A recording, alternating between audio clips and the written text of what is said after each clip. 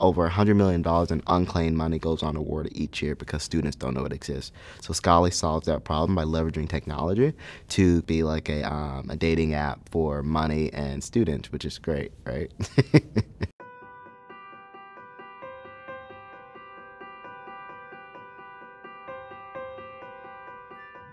Around 2008, that was when I was preparing to go to college. My mom lost her job because of the recession.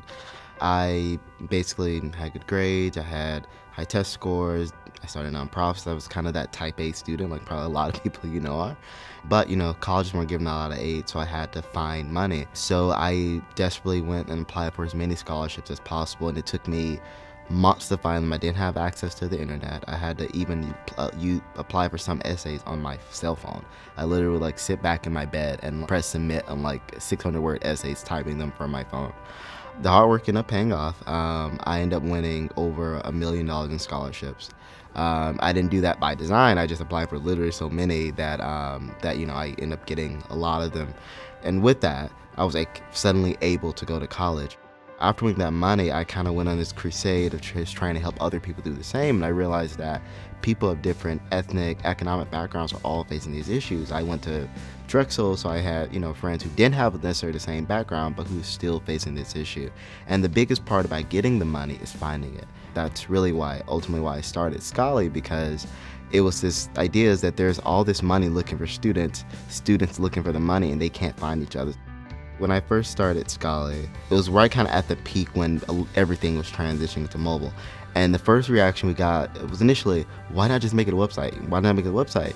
And and that was kind of what a lot of people are saying with a lot of apps. I don't want to do everything on my phone. And then this kind of renaissance of mobile started to happen. Whereas that it was great that it was mobile because one, we actually designed the original app where kids didn't even have to use the internet to search, because I thought of myself when I was didn't have access to internet at home, how can we make sure low income students can be able to kind of use the platform and be able to use it where they go? Or if a student doesn't have access to a computer at home, can they search for scholarships, then go to their computer at a library or at school and apply for them? We are a technology platform, so the same way we can match students with scholarships, we can start to match them with internships. We can start to match them with other resources, and we can even say, and there are other ways to reduce college costs by ensuring that students have access to the most affordable books, the most affordable resources, and there's business models around that, right? So I think that leveraging Scholly as a platform to match students with students and eventually expanding that market beyond students to match people with other opportunities using the same technology we use.